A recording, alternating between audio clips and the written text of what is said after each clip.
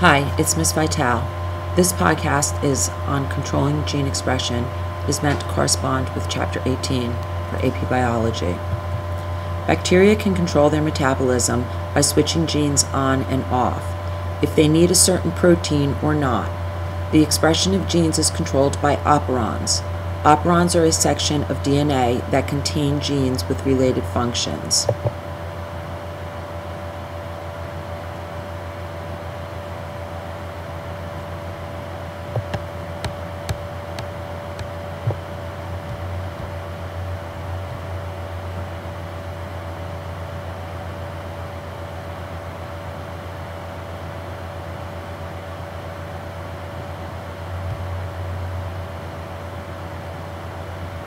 The operator is the section of DNA in the beginning of an operon. It is where the active repressor can attach. The active repressor is a protein that prevents transcription of messenger RNA.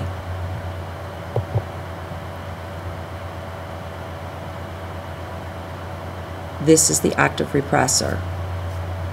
The regulatory gene is located elsewhere in the bacteria DNA, and it codes for the active repressor protein. The repressor protein only works with a co-repressor. That is a small molecule that binds to the repressor and activates it. So this is a repressible operon. Some repressor proteins are active by themselves. In this case, they don't need a co-repressor to bind to them and activate them. Instead, an inducer binds to them and inactivates the repressor. This is an inducible operator, or operon. For the lac operon, the inducer is allolactose. It is an isomer of lactose, which is formed from lactose. When lactose or allolactose is absent, the repressor is active and the genes are turned off. When lactose is present, allolactose binds to the repressor, causing it to change shape and fall off of the gene. This allows the gene to be transcribed or expressed. Co-repressors and inducers are negative regulators. E. coli prefer glucose to lactose. Only when glucose is unavailable, the lac operon is turned on. They sense the quantity of glucose because a small molecule, cyclic AMP or C-AMP, builds up when glucose is low. C-AMP binds to the regulatory protein, CAP, catabolite activator protein, which is an activator, and activates it. It attaches to DNA, and this causes the RNA polymerase to start transcription. This is an example of positive regulation. When glucose is high, C-AMP is low, which stops transcription. The combination of positive and negative regulation controls gene expression in prokaryotes. The expression of genes in eukaryotes is more complex than prokaryotes. Eukaryotic cells are bigger, about 10 times more genes.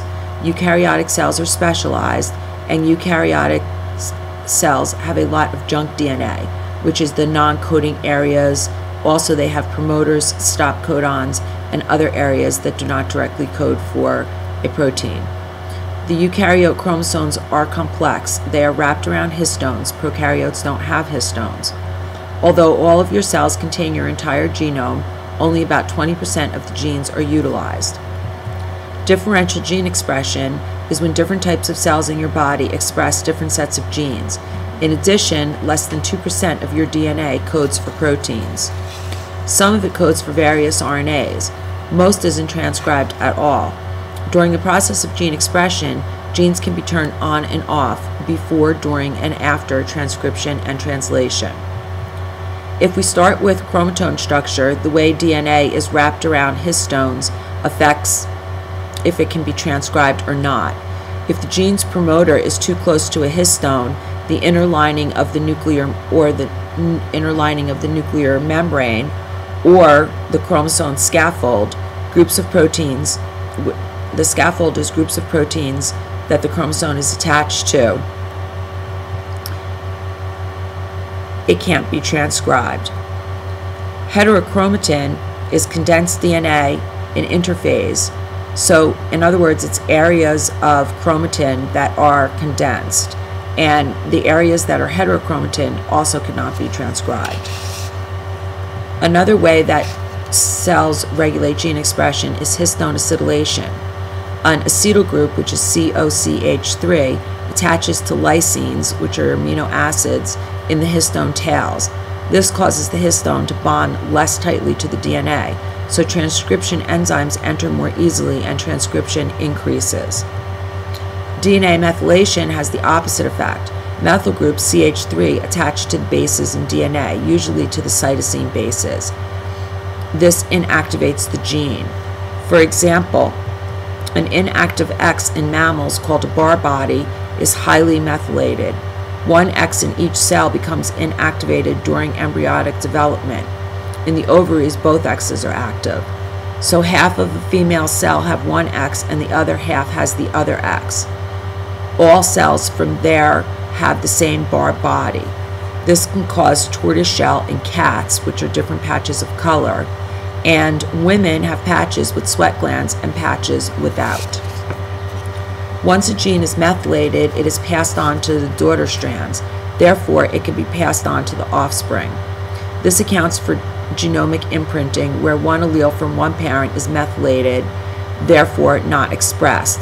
This is also an example of epigenetic inheritance, where a change in the gene, but not the sequence, is passed down.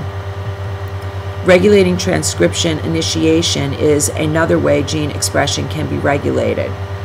Recall that transcription begins with transcription factors and RNA polymerase. Specific transcription factors are unique to certain genes. Before the promoter, there are areas of the DNA called proximal and distal control elements. The distal control elements are called enhancers. These are activators, and repressors bind to the enhancers, therefore controlling it. First, the activators attach to the enhancer. Then the DNA bends. Then the enhancers bind to the mediator proteins, which bind to transcription factors.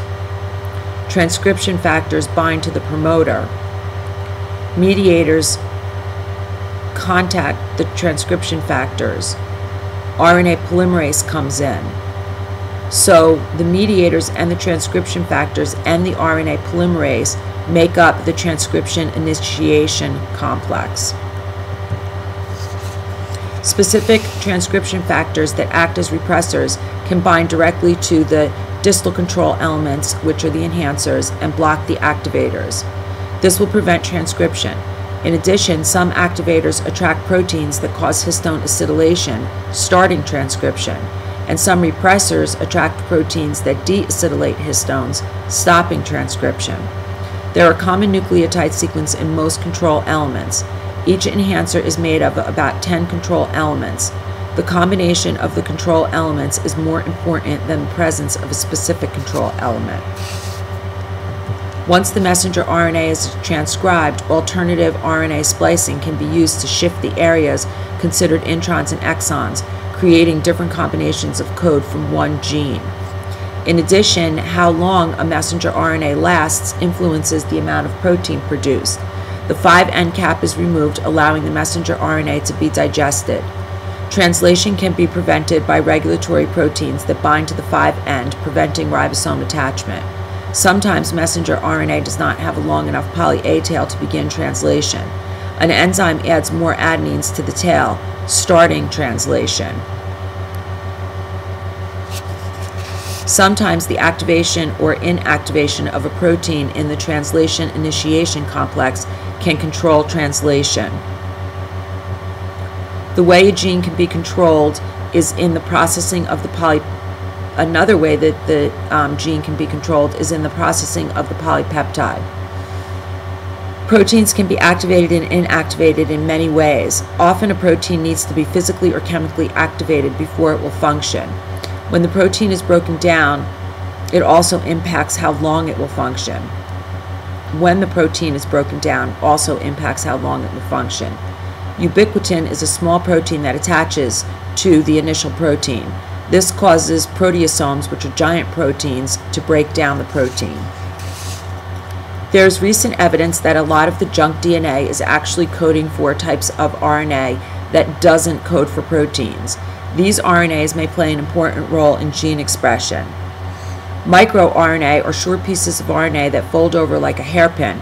They are trimmed down to a short single piece and merge with a protein. This complex then bonds to the messenger RNA and breaks it down or blocks translation. Small interfering RNA form from longer hairpin structures which produce more than one siRNA, and they work like microRNA. Small RNAs may also be responsible for the production of heterochromatin, which is the condensed DNA in interphase in the that's found in the centromeres. Cell differentiation is when the cells of an embryo become specialized. As the embryo grows, specialized cells are arranged to give the organisms its shape. This is called morphogenesis. There are materials in the original unfertilized egg that program gene expression as the cell divides and differentiates. The cytoplasm of the unfertilized egg contains RNA and proteins that are not distributed evenly. These substances are called cytoplasmic determinants. As mitosis divides the fertilized egg, these determinants are unevenly distributed in the new cells, affecting gene expression and differently in each cell. As the embryo grows, the cells begin to receive signals from surrounding cells. Cell surface molecules touching other cells and growth factors secreted by neighboring cells cause induction. This signals a cell to begin to differentiate. Determination is the event that leads to differentiation. Cells produce tissue-specific proteins that determine its shape and function. Master regulatory genes, when transcribed and translated, commit the cell to becoming a certain type. Master regulatory genes often code for transcription factors that cause the transcription of specific genes. Eventually, tissues and organs wind up where they are supposed to be. This is accomplished by pattern formation. There are molecular clues that control pattern formation called positional information. Again, cytoplasmic determinants and inductive signals control this. Homeotic genes determine what body parts develop from each part of the embryo. Researchers studying homeotic genes in fruit flies found that every homeotic gene had a common sequence of 180 nucleotides. Similar sequences have been found in almost every eukaryotic organism. These nucleotide sequences are called homeoboxes. Each is translated into a segment 60 amino acids long. This polypeptide binds to specific sequences of DNA, turning genes on and off during development. Fruit flies were the organisms used for much of the studies on embryonic development. Insects are arthropods, which means they have segmented bodies. The cytoplasmic determinants in the original egg are coded for by the mother's DNA. These are called maternal effect genes. If the maternal effect gene is mutant in the mother, the offspring will be mutant regardless of the genotype. That is because the messenger RNA or protein from the maternal effect gene is in the cytoplasm of the unfertilized egg, making it defective. Therefore, all the cells that result from it are also defective. These genes control the orientation of the egg, embryo, and therefore the resulting fly. So they are also called egg polarity genes. Some determine the head and the tail. The head is the anterior end, the tail is the posterior end, and some determine the back and the belly. The back is the dorsal side, the belly is the ventral side. Mutation in these genes are lethal. The embryo cannot develop. An example is the BICOID gene. It determines the anterior body plan. A mutant BICOID gene results in a fly with 2 tails and no head.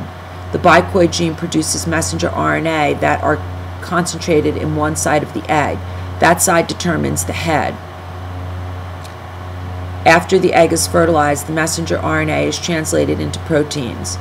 Concentration gradients in eggs play an important role in embryonic development.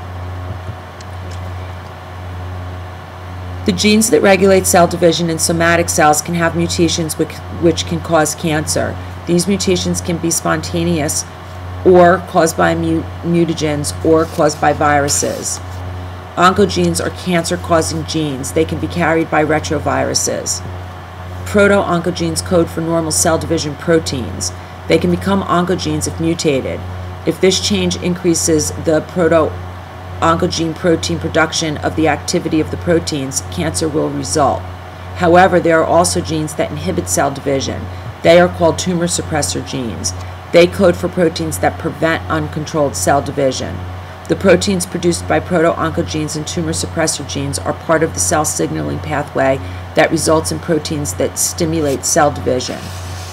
Increases in the proto-oncogene and tumor suppressor proteins can result in these pathways making too much cell division stimulating protein. Cancer results from the accumulation of mutations, which is why the chance of cancer increases with age. About 6 mutations must occur for a cell to become cancerous. These mutations are a combination of the activation of oncogenes and the suppression of tumor suppressor genes. The inheritance of oncogenes or mutated tumor suppressor genes make an individual one step closer to accumulating mutations that lead to cancer. This is one way a person can inherit a predisposition to cancer.